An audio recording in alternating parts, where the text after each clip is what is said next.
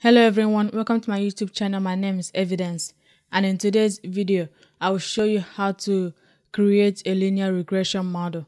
So basically I have done all the background work leading up to this point. So this is assuming you've done all the process, like you've cleaned up your data, you have done your encodings, and basically your data is ready for linear regression modeling. So in this video I'll show you how to create a linear regression model. And to create this linear regression model, I am going to be using Scikit-learn. And if you've seen any of my videos, you know I absolutely love documentation. So just a quick overview of the documentation. It has very few parameters. The linear regression model from Scikit-learn has few parameters in it. And then it has different attributes that we can access after we've built the model using these parameters. And then it comes with different methods. So these are the different methods that you get. And also I wanted to show something. I'm not going to be using these end jobs when I build the model. These end jobs basically means how many of your processors to use at the same time. If you want the computer to use all the processors in your computer, you use -1. If you want your computer to use all the processes except one, so you have one available for doing other tasks while you run your linear regression model, then you put -2, and then -3 and so forth and so on. So, and this end jobs is just to speed up the process. Most times for linear regression, you won't have to use end jobs, because unless you're working with a really large data set, you won't need it. But if you're doing something like a random forest model, or if you're doing grid search CV, then or random search CV, like, you may need to use end jobs. But I just wanted to point this out, but we won't be needing it. All right, with that being said, let's go ahead and do our linear regression model. To use the linear regression model, we first have to import it. So we have to do from Scikit-learn.linear models, import linear regression. If you are working offline, if you're working in Jupyter Lab or in Jupyter Notebook or in VS Code, you may have to install Scikit-learn in your environment first before you use it. So remember that. I'm working in Google Colab, so I know I already have Scikit-learn. And I'm going to instantiate my Scikit-learn I'm going to call it LR is equal to linear regression. And I'm not going to pass in any parameters.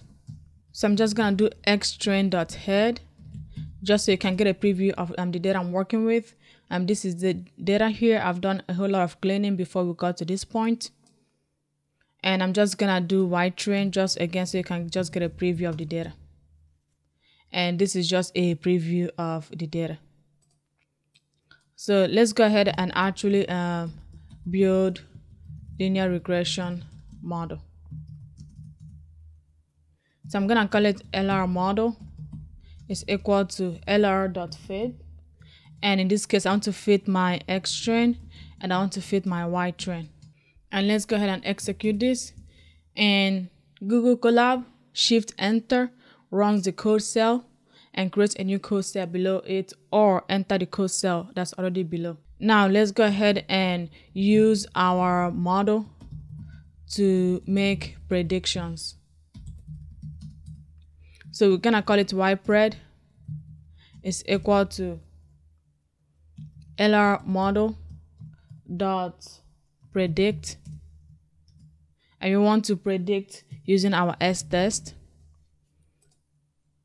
So I already have an s-test data frame established. So we're using this model right here that we just built using our training, our data set, to make predictions using our test data set.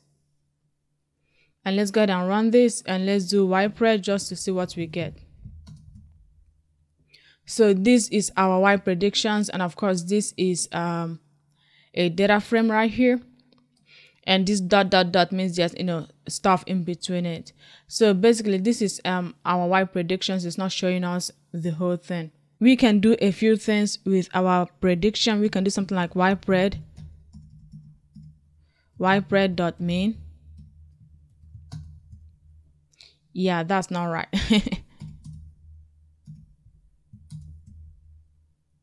All right, so you can see that our the mean of our y prediction is 91. In the previous video, I showed you how to create a baseline model for your regression problem. And if you look at the baseline model for our regression problem, the predicted mean, the mean of our prediction for our baseline model is 93. And the mean of our model using linear regression is 91. So that's pretty close to the baseline model. And if you want to learn how to establish a baseline model for your project, I suggest you go ahead and watch the previous video. I'm going to link it in the description above or below. Or you can just search my YouTube channel, you'll find it there. So now we need to actually use some metrics to find out how good or bad our model is. And we found out if our linear regression model is good or how good it is by comparing the error from this model to the error of our baseline model. So in the previous video, I looked at the error for the baseline. So whenever you're working with a regression problem and whenever you're doing a regression model, you need to calculate the error of the model to kind of find out how wrong the model is. And the goal of like improving your model is to reduce that error. So let's go ahead and calculate our mean absolute error and our mean squared error, and then compare the mean squared error and mean absolute error of our linear regression model to our baseline model. So to calculate, so this is the mean absolute error. We simply do mean absolute error.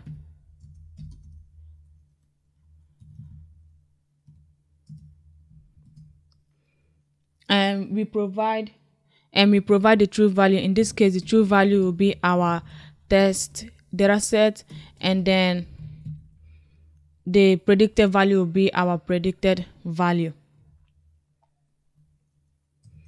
And I'm going to go ahead and calculate the mean squared error. And let's call it MSE, mean squared error. And again, we'll provide the true value, which is our y test, and provide the predicted value, which is our y predict. This mean absolute error and this mean squared error is significantly lower than what we had earlier. And this is for linear regression model. And let me go ahead and print the one for our baseline model below it. So I went ahead and printed out the mean absolute error for our baseline model and the mean squared error for our baseline model. As you can see here, our baseline model mean absolute error is 24, but the mean absolute error for our linear regression model is 5. And then the baseline model mean squared error is over 1,000, and the mean squared error for our linear regression model is 50. And of course, you know, in a linear regression model, your goal is to find a model that will reduce the error. So basically this right here, just using a basic linear regression model is already giving us a better results than just the baseline. So that's really good. In general, that's it. In this video, I just focused on showing you how to create a linear regression model. In the next video, I'll show you how to explain a linear regression model. So we are going to look at the coefficients of a linear regression model. We are going to find out which features in our data set contribute the most to our linear regression model. Basically, we are going to be like, okay, so we have our linear regression model. Now we need to be able to explain it, and then we need to find out which features, which coefficients contribute to this model. So the next video will be focused on explaining linear regression model. That's basically it for this video. If you like it, please give it a thumbs up and subscribe to the channel. If you made it this far in the video and you didn't like it, please give it a double thumbs down and still subscribe to the channel. And you can visit me online at evidencen.com. This is my primary website where I have my data science blogs. And to get access to this notebook that I use in today's video, you can go to machinelearningeducation.com. This is a platform I built where I put all my resources in one place. And once you are here, you can go to my free data science resources, or you can just go to machinelearningeducation.com/free.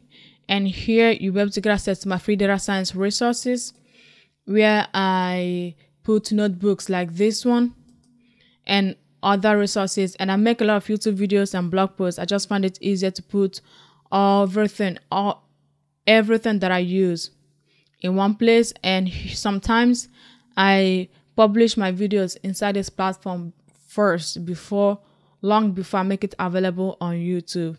So any notebooks that I use in any of my videos can be found here. Again, that's it for this video. Thank you for watching, and I'll talk to you on the next one. Bye.